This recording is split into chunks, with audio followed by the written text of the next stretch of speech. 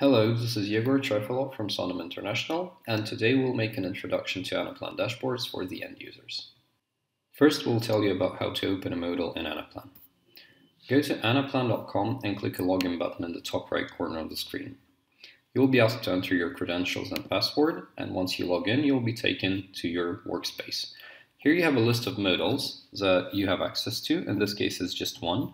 Note that there is a favorites tabs, and you can mark some of your modals as favorites if you have several, and then only those modals can be seen under this tab, which is very handy if you have access to multiple modals and only use a few of them frequently. Then click on the modal to open it, and you'll be taken to your lending dashboard. Lending dashboard is the first dashboard you see when you open the modal. You can navigate to other dashboards using buttons or using the contents menu. You can open the contents menu using the two arrows on the top left corner of the screen. And here you have a list of all dashboards that you have access to. In order to hide the contents menu, click the two arrows again. If you do not have access to a dashboard, it will not be seen in the contents menu, and also the navigation buttons will be shown as unavailable. The dashboard consists of graphs and tables. In the table, you can use the search functionality.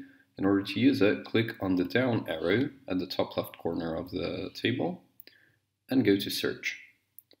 Here you can search for either columns, rows, or the page selectors. For example, here we can search for staples and see all the staple related deals. Or we can search for line items like territory, and we'll see the territory column. However, we cannot search for the values like northeast. That will not show us any results. If we want to focus on specific values, for example, in progress, we only want to see the one deals, we can either go to down arrow, data, filter, and say 1.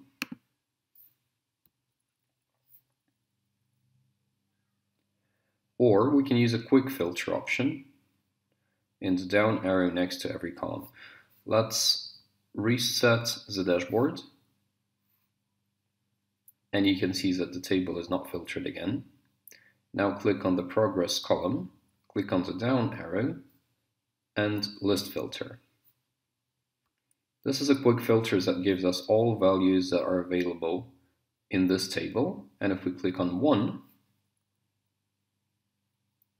we'll only see the 1 deals. You can sort tables in Anaplan by any value or property. Let's try sorting this table by age days, where the smaller days values appear on the top of the table and the larger values on the bottom of the table. The first thing we need to do is we need to check that the table is not already sorted. To do that, click down arrow, go to data, sort, and you can see that currently it is sorted by deal versus geo average line item. Let's remove this sort. Click the age days column that we want to sort by, and go to down arrow, data, sort again, and we want to sort it from lowest to highest. Let's click OK, and now we can see that the table is sorted the way we want it to. It is very easy to pivot tables on the dashboard. In our deal size table, we have line items in the columns and a list of opportunities in the rows. Let's say we want to see all the line items per opportunity without needing to scroll left and right to see all of them. We can use a pivot where we put our opportunity list in page selectors and we put our line items in rows. Now we can select an opportunity and see all the line items on one screen without a need to scroll. If you want to focus on certain elements of the dashboard, you can use hide or show items function. For example, if we want to only see the right 3 columns for our analysis, we can select all the other line items through Control or Shift right-click, and say Hide. We can achieve the same result using the Show function if we reset the dashboard and go to the 3 line items that are interesting to us. Right-click, Show.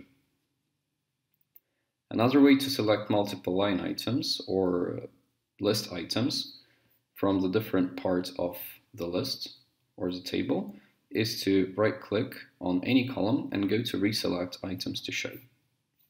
Here you can add one or several items to the list, click Apply, and you'll be able to see them for your analysis as well.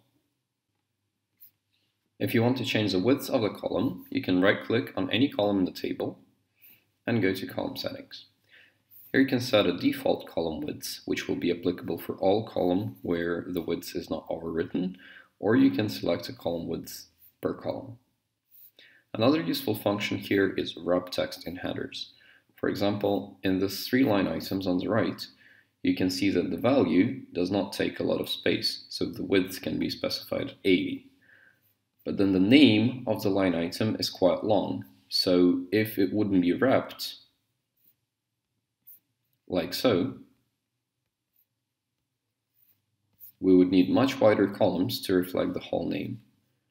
But luckily, you can again go to Column Settings and specify wrap and 3 lines as the maximum. And then you can keep the column quite narrow while being able to see the name of the line item fully. Drill down allows you to see the formula and the underlying values behind a certain calculation. For example, in our deal size table, we have a deal versus territory average, which is 2.2 for staples up. If we right-click and click drill down, or simply click F8, you'll see that this value comes from this formula. We divide deal size by the average territory deal size. The deal size is 920, but how is the average territory deal size calculated? So you can drill down on the value right here without leaving this window. And here you can see that we're taking the amount 1 for a certain territory and divided by 1 count for a certain territory. The amount 1 is 45 million and the 1 count is 112. Moreover, you can drill down also here and see where this value is coming from and which deals are actually marked as 1 in the table. If a field is a manual input, you can check history to see who and when modified it. Let's check the VP summary dashboard as an example. Here we have a table with blue values. Blue means that they're manual input and can be changed. Let's right-click on a value, go to Show History, last 24 hours, and we'll be able to see the history for the last 24 hours.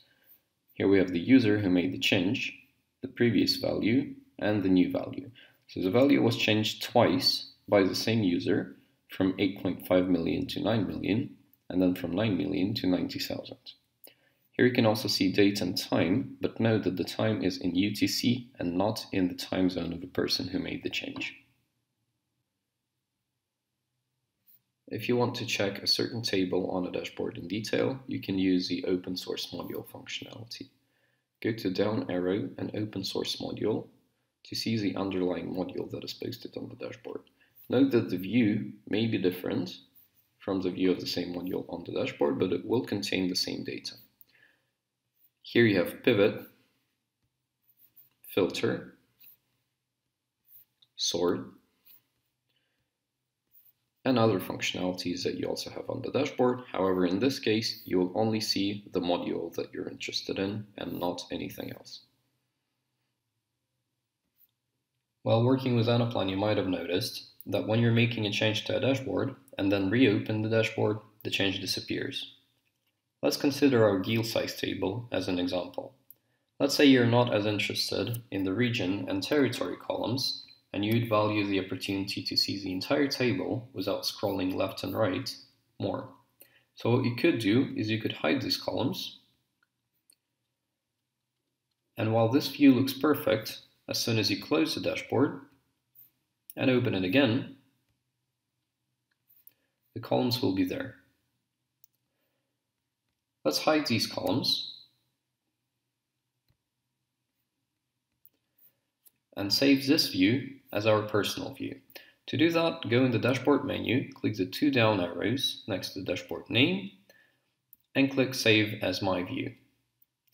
Now we can switch between the master view, which was saved for you by the modal builder, and My View that you prepared yourself. You can also adjust My View by making more changes and clicking the Save button. Or delete My View, and then only the master view will be left. Note that this functionality has to be enabled by Modal Builder, so if you do not see the Save as My View button, please contact your Modal Builder and ask him to enable the dashboard personal views. Thank you for your attention. We hope this video was helpful for you.